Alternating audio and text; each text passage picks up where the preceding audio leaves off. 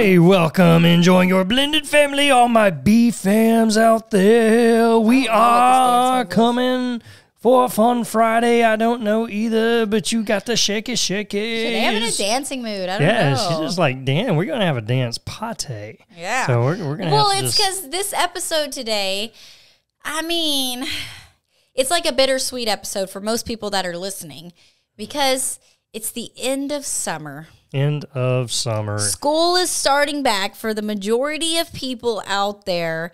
And so you're having a transition. So it's kind of bittersweet. Some people love it. Some people hate it because you're ending the summer, which is a lot of fun with your family. But also, if you've had a lot of kids at your house over the summer, you're not used to it, or just, you know, life with kids, feeding kids and the air conditioning bill for kids when they're home all summer, it's just a lot. So maybe you're excited that school is starting back. Could be. You could be excited. You could be, yeah, it is that bittersweet. But regardless, it is coming to an end and it's time to transition. But what can you do to have some fun before it does end? So we're going to talk 10 things that you can do as a familia in just a minute. Here we go. Y'all stay tuned. All right, so we're going to share with you these 10 things that you can do. For the EOS. He wanted to call this EOS. I'm like, no one in the world is going to know what EOS End of summer. Everything's an acronym. means. EOS. Or end of school. I guess it could. End of school. Oh, yeah. End of summer school. They both start with S. So now you've probably been doing stuff all summer long, or maybe you've been working and you've been meaning to do stuff all summer long. So whichever bracket that you fall in. But this is a time where you can make this transition season, this transition period from one thing to the next, and just make it a little bit more like enjoyable or fun, you know? Memorable, enjoyable, fun for the family. You know how it goes when you are in a blended family and your kids may have been gone for the month of July and now they're coming back. And so using that knowledge, like, okay, my kids have been gone for a month. It's going to be hard. It's going to be rough when they come back. How can we make this better? What would they enjoy most? So keep that in consideration. Or maybe you've been the one with, and I'm just going by like normal like stuff that we see. Blended family stuff. Yeah, normal blended family stuff that you've had the kids for the month of July and now they're fixing to have to go back. And so how can you like go out with the bang kind of style? Make this something that y'all can do as a group. Now, if you've been going nonstop, you may want to do some of these ideas are more chill. So you might want to do the more chill ideas. If you have really like summer just went by like that and you're like, oh crap, we haven't done anything major or big and we really wanted to, then there's some ideas for that too. Some that are free, some that cost just a little bit, and some that might cost you just a little bit more. But it is all about having fun, because when you have fun together, you stay together. When you have fun together, you grow together. Mm-hmm. When you have fun together, I could probably keep going. Probably could, because there's a lot of things that happen. You laugh together. You laugh together. When you have fun, but we won't keep going. We'll stop it there. You get the point. Yes. But the thing is really to make sure that you're being intentional and doing something that is fun before school starts. This can be some of the most memorable times because your kids are anxious. Most of the time, I remember me going to school, fixing to start, how anxious I was, not knowing what this year would hold. Our kids, same way. So this is a way to help also alleviate some of that tension and just go have some fun. Not think about it. Just go do it, have fun, enjoy it. But here we go, top 10 things. Are you ready to start diving into it? I am. And when I say this, number 10, you may think like that does not sound like fun. But number 10 is rearrange the room. Now, this doesn't have to cost. Did not sound fun for me. But I want to, here's the point behind it, especially if you have kids that are in a transitional season of school, like maybe they're going to kindergarten, like their first year of school, or maybe they're going to middle school or high school or off to college. These are like really pivotal points, and using this time to just like give their room a facelift. It doesn't even have to be that you go buy all new stuff. You may want to do that, or you may trade out some stuff that you have at the house, but there's something about a new arrangement in your room? I mean, there is. No, you're right. And I just don't like doing it. You know, maybe I love it whenever I come in. It's like, oh, this is different. This is new. But it is fun. You know, that is a part of the fun. And maybe having your kids involved in how you rearrange it.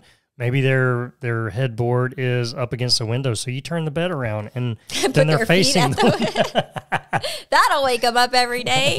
But yeah, just simply moving the bed positions is one, and getting their input. Probably they would not suggest that. But getting their input on it, like you clear out the room, get everything in the hallway, clean it up a little bit, maybe even put a fresh coat of paint if you're the kind of person that loves to do that. In our family, we both hate it, so that's not our thing. Throw a picture up on the wall, move a picture. My grandma used to let me, though, go pick. There would be this like very thin row of wallpaper, but it was trim. And I would get to go pick out that trim, and I would just go and place it all along the room border to make, and it would just give it a freshness of that. So just something like that they can just give it a little facelift, get rid of some things that they don't need, and especially like we said, if they're in that transition period, it just gives an excitement, a newness. Like maybe your kids transitioning to a bigger bed, like using this time to do that. They get one of those Lightning McQueen beds. The little race car beds. You can see what Randall is dreaming about. Yeah, it's like, man, they need that in a king size. Come on, y'all. And maybe, you got all these new school clothes, so you need to get rid of some. So taking some time to go through and pulling out the old and putting in the new, maybe even having like a fashion show with their new school clothes in the process. So anyways, that's number 10. So number 10, rearrange the room. Now, number 9 is camp out. Do a camp out. Go and, now saying this, you might be living in a place to where you're hitting, triple digit numbers. So camping out does not sound fun. We've tried that actually in South Texas, and it was miserable. But if that is your case, maybe you're not. Maybe you're in a state or in a country that is cooler, and camping out is a great thing to do. Go camp out. If not, then we did a whole camping without camping episode that gives you alternatives to camping. So maybe you're glamping, or maybe you're camping in your house, pitching a tent in your living room, things like that. So they're not just camping out. Now, if you can camp out, that's always a great way because you're getting out into nature. Mm-hmm. It's amazing. We thrive as human beings when we get out into nature. Most of us do. But there's, we miss that part because it seems like we're inside working all the time. And campsites really are very reasonable. They are. So being able to go and pitch a tent and stay outside, I mean, the amount that it costs to be able to do that is not that bad. And then the food that you're going to eat anyways, just being, think about it ahead of time and plan things that can be cooked. I was even thinking of that Yogi Bear. I don't know, where everyone is at, but there's like a Yogi Bear park. That it's a big campsite, and they've got little things to do. You can fish. They got a little water park. They got putt, just all kinds of things there. And you could go pitch a tent there, or you could bring your camper. All kinds of options. You do it just you and your family. Invite some other group, families, whatever that looks like. And you cook out, you're doing a lot of grilling and just hanging out and enjoying each other's company. Those are always fun times, being able to camp out. Good stuff. So that's number 9. Now, number 8 may be for that person that y'all have been going all summer. And this may also sound lame, but don't knock these things till you actually try them. Number 8 is PJs all day. All day. Now, some of y'all might be saying, we live in our PJs all summer anyways, but some of you may not. And this is one of those things you can make it into a game. Like, you don't get out of your PJs. You basically try to see how long you can sit on the couch all day long.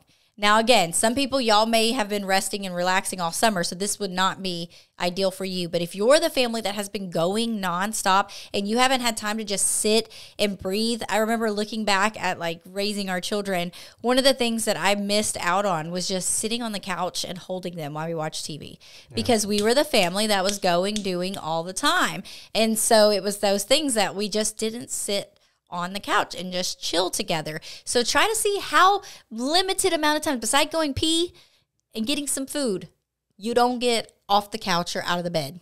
Yeah, I was fixing to say, maybe you have like a bigger bed and you invite all the kids and you got a TV in your room and you just chill there, watch movies, play some board games. Yeah, no, whatever. I Spy. You're just having fun staying in your PJs all day. Now, if you're the type to where you go commando, then why would that would not be a good thing. Unless the kids are gone and you're having to do this just you and your spouse. Well, there you go. If those are your PJs, that would be a fun marriage thing right there. A fun way to end the summer. Yeah. Especially, we have a lot of followers that are both teachers. So if you're both teachers and you don't have your kids for the weekend or whatever going into the school year, have a day where you wear nothing all day long. You may have to avoid the windows or put the blinds down ahead of time, but hey. Yeah, or you're giving the neighbors a show. I don't know, but then just don't get in trouble over that one. But yeah, no theory, because I don't know why we took a south turn on that one. Because you did. That's fun. And number 7 is stay up all night. Stay up all night. I put this one connected to the PJs all day because you may want to do these like back to back. But I know like lock-in styles, staying up all night is not something, especially the older you get, we have learned we do not do well. But here in this I cringed when I said, I'm like, eesh. Yeah. Like me, 9, 10 o'clock, I'm like ready to lay in bed and do nothing. But it takes you out of that norm that you are now. You're doing something completely different. And we always had a thing when we were in the youth group, we said, okay, we're going to do lock-ins because kids love this. Kids love being able to do this, seeing how late they can stay up. So we would commit to at least one a year that we would do.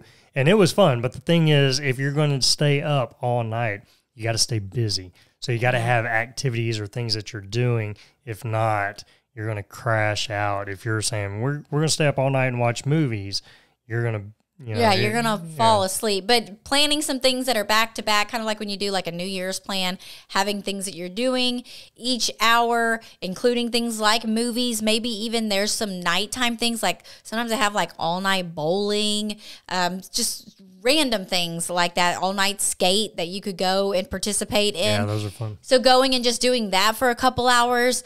And then like during this time, you want to just use this because your kids might get a little cranky. You can have some fun with it. They might get a little cray-cray.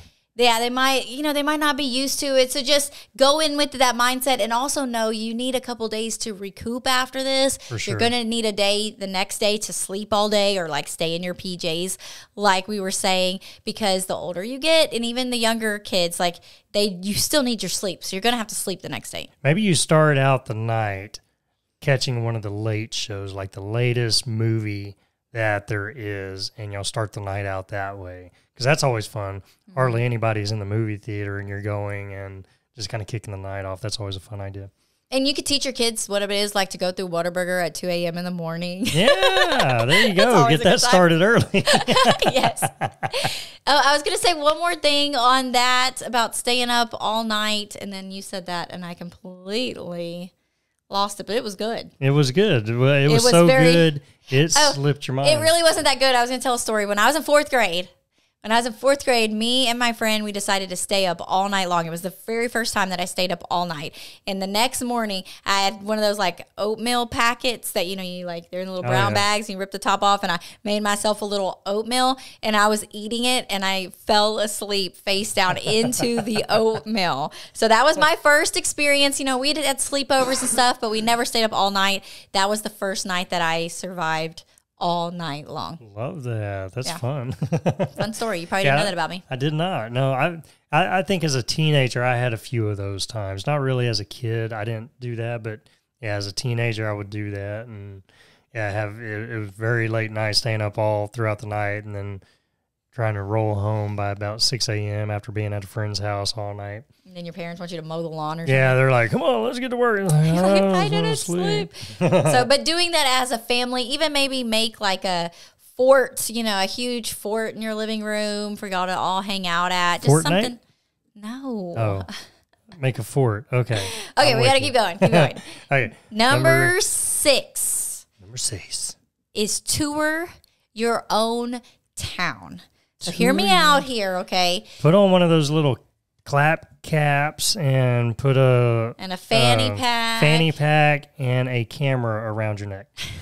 And then you all jump in the car, you get your camcorder, or nobody uses those anymore. Your recording device, though. Your phone. Go to your information place for your town. Like usually they have some sort of visitor information center.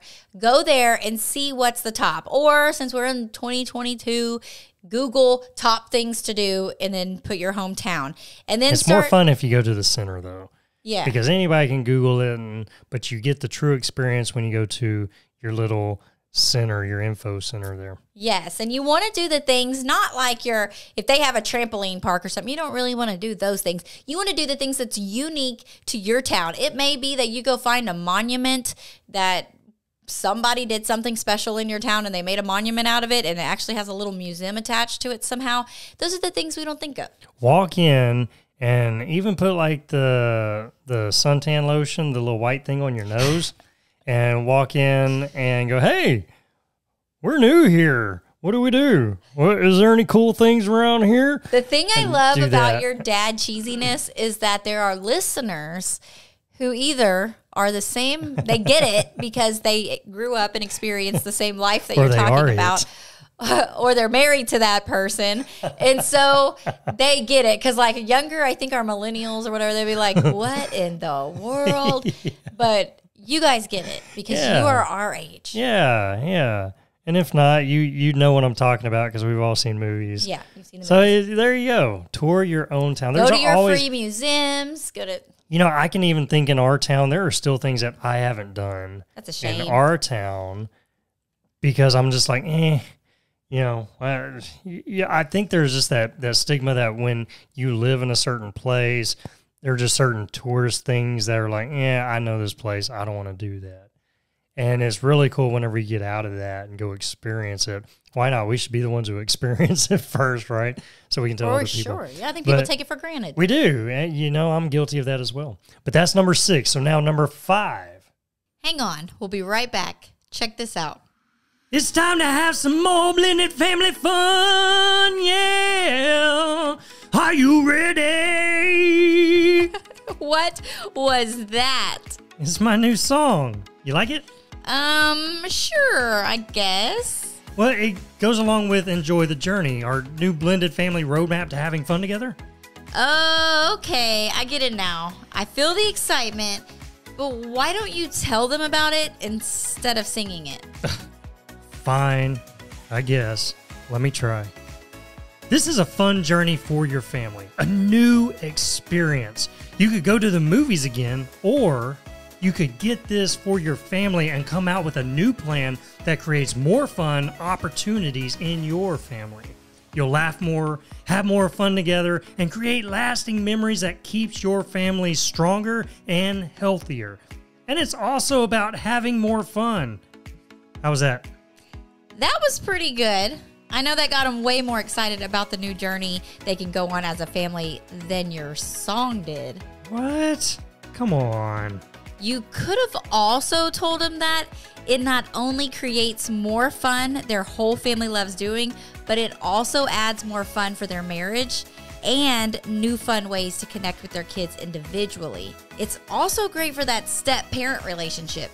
You could have said that too. I don't think you really appreciated my song. Aye. Anyways, Enjoy the Journey is ready for your family to start today. The link for more information is in the show notes. Have more family fun and create more lasting memories. Have more family fun with your blended family and enjoy the journey today. Yeah. Really? Let's get back to this episode. Number 5, Cinco is a water day at home.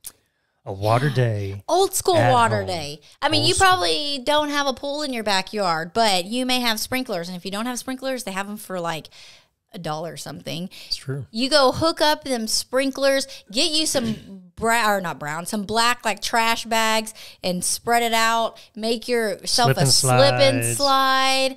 Get some water balloons and pack them up. I saw this hack where you take the water balloons, you fill them up, you freeze them. Then you take them out and have them as your like ice chest. Yeah. Throw a frozen balloon at each other. One. Let them thaw out after the end of the day, and then you have a water balloon fight. Have that one kid that's like, boom, dong. That would hurt. No, really it wasn't bad. thawed yet. I thought it was. That would be very painful. Yeah. So just know your audience. Yeah.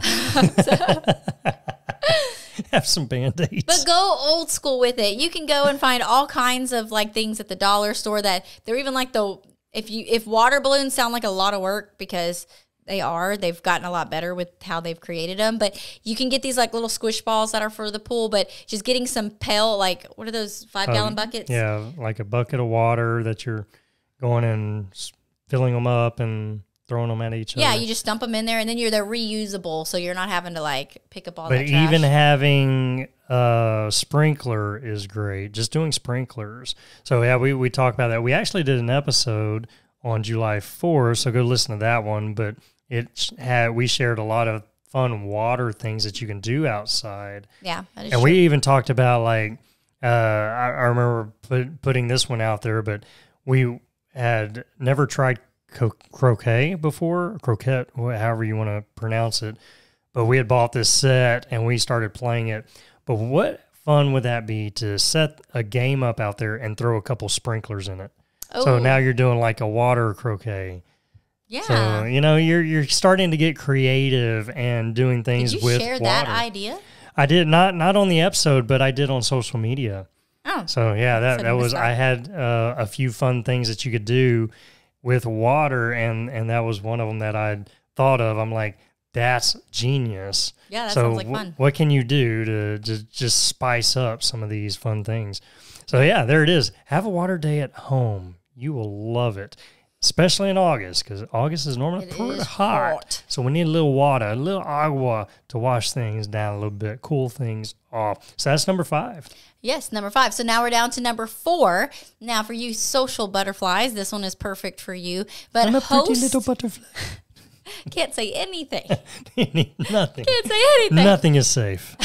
Host a party at your house. So it may be that you're doing an end of summer bash for your kids and their friends. It may be for all of the cousins to come over because you want to be the cool aunt and the cool uncle. It may be for your neighborhood to come over, or just your extended family. But you have something, or you could just do it, just you and the family. Yeah. But make it into a party. Have their input on the food that you're having, or if you're having outsiders come in, have them bring some stuff. So you're having like a potluck kind of party. But how fun to end summer and make it like your thing. Like this is what your house does, is they have the party every year that the kids want to come to. It's very nice when they're younger. And then as the kids get older and they're teenagers, that you get to be the cool house. Yeah. Block party. Come on, y'all, bringing it back. Just heck yeah. Party it up in the neighborhood. We actually, my bonus mom, their neighbors do that. They all kind of do block parties and stuff still. Yeah, at Halloween, yeah, they come and everybody brings their food over. That is awesome. Yeah, this is pretty cool. So there you go. So that is number 4, host a party. So number 3 is probably one of my favorites, water park. Do a water park. Go to a water park. We have here close to us in Texas is what we call Schlitterbahn. It's a German name, but it started in New Braunfels, was their main park. Then they expanded to 2 other parks in Texas. Loved going there. Went there just about every year growing up, and then as an adult, been there several times. Just love going to water parks and doing the slides and on the rides. And kind of what we found out just with our family is we would do like a water park, or we would do an amusement park, but normally like the week before school starts, it's almost empty. Yeah. We would go there, plan a trip, and like nobody was there because everybody's getting ready for school. So what a great time to go and plan one of those trips, because you might be able to catch a lot more rides and a lot less waiting in line doing that. Yeah, so definitely perfect time to do that. There's also really bad times to do that. So check that and see when their most popular times are so you can avoid that going during the week and that kind of stuff. But definitely going during the week is the better options on those if you can. But yeah, go to a water park. Water parks are fun. Like they've got one, I think it's in Ohio. I'm not sure. I might be wrong, but it's supposed to have like some of the best, like the biggest water ride. Or I don't know. Maybe I'm mixing that up with roller coasters. Who knows? But I don't know. But yeah, there's all kinds out there. So find the one that's close to you. Find a water park. And go do that. Bite the bullet. If you're like, ooh, I don't know about that, just go to Wally World. Just do it. Any Chevy Chase, what was that? Vacation. Any vacation fans out there? Go Wally World the whole trip. Yeah, the whole way they're trying to get there, right? Except that was an amusement park, but yeah, it wasn't a water park. You can do that too if you don't have a water park. But when it's summertime, you want that. You want the water park. So number 3, water park. Now, number two is a day road trip. Road trip? Now, I don't know that Randall would love this because he's not much of a driver. But me and my friend and my kids, we did this not long ago. We took a day trip all the way like 3.5 hours away to just go do some things in that town. So it took the entire day. We left that morning. We drove all the way because we live south of Houston. We drove all the way to Austin, and we went and we explored some things that are like touristy things you have to do in Austin. Then we got back in the car and we drove all the way back. Yeah, see, me, you say I'm not a driver. The thing is I've driven a lot. And I've done a lot of long trips in my day. Back in my day. I've done a lot of long trips so much that I feel burnt out on the long trips. I'd rather fly. So I used to enjoy road trips. Yeah, but I think you don't like it because you like to drive in silence. If you're going to do a day road trip, you need to have the best playlist. So know your peoples, y'all come up together, create this music that you can sing, find some like question and answer thing, like things to ask while you're on the road trip, have some fun places to stop along the way. My friend and I, we just went out of town not long ago and we stopped at some random huge eyeball. So weird, but a huge eyeball in the middle of the city. And I'm looking at you. We took like a 20-minute detour and we went to go check out this huge eyeball. There's things, weird stuff like that all around us. So go find one of those things along the way on it. But I made this number 2 because I think it's just, I don't know, it's just something to get out of the norm and get out and go experience something. And it only takes the day. It's not like you're doing this planned whole vacation. You can do it with the whole family. You can do it with whoever you have available. You can do it with your spouse. I love the thing. I've never tried it. Like you get a dice and you just roll the dice, and if it lands on whatever number, you turn right or left. Like every time you get to a cross section where you have to make a decision, you roll a dice or flip a coin. Odd, you go left. Yeah, something like that. Right. And I've never done it, but it sounds really cool. Maybe we should try it. You want to surprise me with that? You wind up in like some off the wall town like you see in the horror movies. Children of the Corn start coming out. Oh gosh. The hills have eyes. Dang it, I should have rolled a 1. Oh man, okay. Move or it on. could be the complete opposite. You find a really cool town, I guess. Yes. So I think all towns are unique. I mean, except the ones where they're eating people. Yeah. Probably not what you want to do. But I think all towns have such uniqueness to them. So just finding somewhere new and know like how far you're driving out where you're going to stop, because you don't want to be 15 hours in, because then you got to drive 15 hours back. That's true. Know when the turnaround point is for you. Yes. Go ahead and have that time in your head. Hey, but that is number 2. One. Number 1. Here we go. Do. And I just thought this was a really cool idea. Number 1 is stay in a hotel in your hometown. Oh, I figured I'd say it with you. Thank you. Just for the dramatics. And for those that couldn't understand us, stay in a hotel in your own town. So I saw this on Pinterest and I thought that's kind of cool. I don't think we've ever done that before, but I have had a friend that's done that.